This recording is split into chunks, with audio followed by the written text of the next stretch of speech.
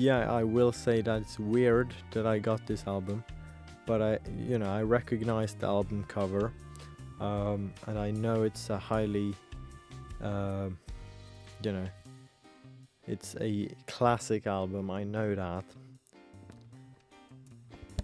Yeah. So here's the thing: my mic died, and to spare you the pain of listening to the camera recording of the audio, I'm gonna do this pretty awkward voiceover here. But yeah, let's just get started. Here we see Skylarking by XTC. Came out in 1986.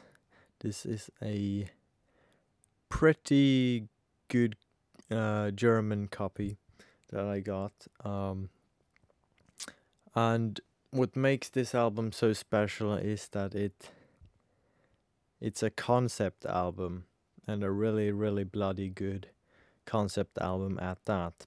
It was the producer Todd Rundgren's idea, I think. When he heard the demos for this album, he immediately saw it as a concept album, around the year and the seasons, and the summer and all that kind of stuff.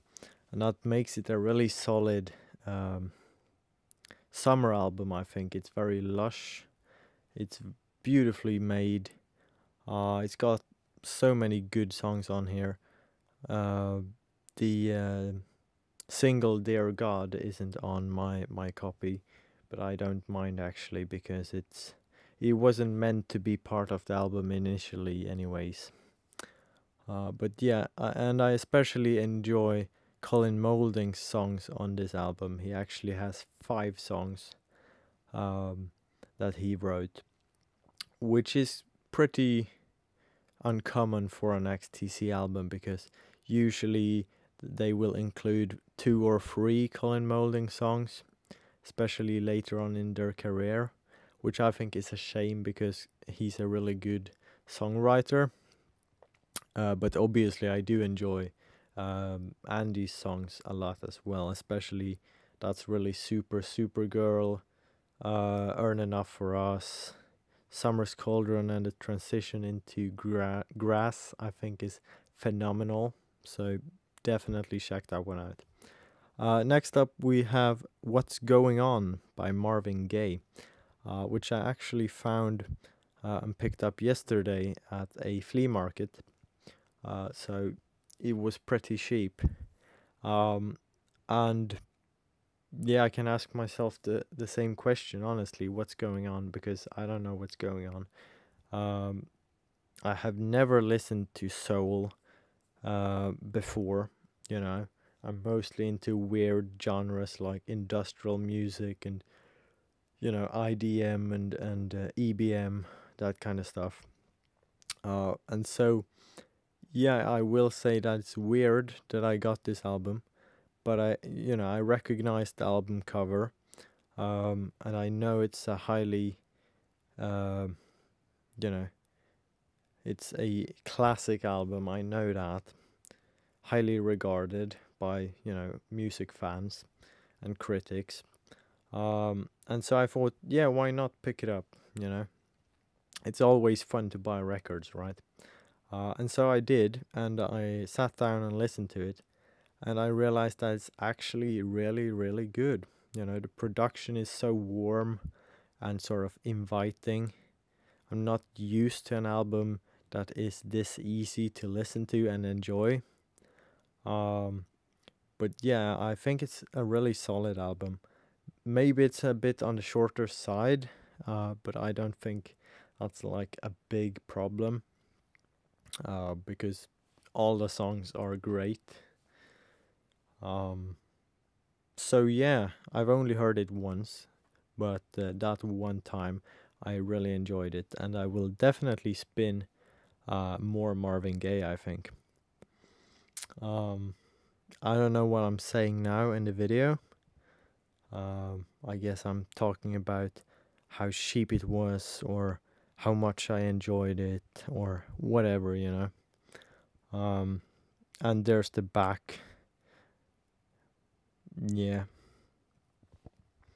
And next up, we have a single by Depeche Mode, and it's Behind the Wheel, on the A side from their album Music for the Masses, which is one of my favorite Depeche Mode albums, I think. You know, it's very well made, and especially the tour that accompanied it, I think was really good.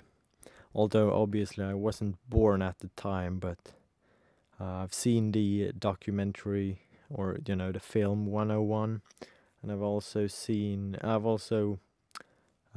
also have the live album from that period, and I think it was, you know, probably the peak of Depeche Mode. Although I really enjoyed their 90s output as well, especially Ultra. But yeah, this single is great. And I bought it mostly for the B-side, I'll admit, which is Route 66, a great cover song. Next up, I also picked up 2 CDs, actually, because I kind of want to expand my CD collection. I do obviously enjoy vinyl more because of, you know, the big artwork, the inner sleeves, you know, the feel of the vinyl. Not a big fan of pops and crackles, but yeah. So the first CD I got is Portishead by Portishead. I don't know why they didn't come up with, you know, some other title, but whatever. And I actually really like this album. I know most people know Portishead for their first album, Dummy, which, you know, it's a classic, and I get why people enjoy it. And, you know, it's probably my favorite album by them as well. But their second album, I think, it's also really solid. And I saw an interview with them a while ago, and they were talking about this album. And they said that their first album was, you know, they thought it was a bit too soft. Or, you know, people saw it as easy listening music, you know, something that you just put on in the background, and don't pay that much attention to. But with this one, they wanted to make something harder, something that really forces you to listen more properly, if that makes sense. And I really think they succeeded with that. It doesn't have that smoothness of their debut album, but I really enjoy a lot of songs on here, actually, like Over, Cowboys, Elysium, Western Eyes, All Mine. You know, there's so many great songs on here, and I almost think that all the songs could be singles, actually. And it's got this nice film noir sort of 20s Hollywood vibe or something. Next up, we have Broken, the EP Broken, by 9 Inch Nails. As you can probably tell, I am quite a big fan of 9 Inch Nails and Trent Reznor's music, so I had to pick this one up. I don't think I will be getting the vinyl edition anytime soon now that I have the CD, because, you know, being a 90s release, it's just more accessible to get on CD. It's not the Digipack that they released, which I think is also really cool. But yeah, and this is probably the hardest music that Trent ever did, I think. You know, people probably thought that Pretty Hate Machine was hard, you know, and when you hear their second album, The Downward Spiral, it's also pretty hard and aggressive. But this EP is, you know, really killer. And I think my favorite track on it is Last. You know, it's just great music.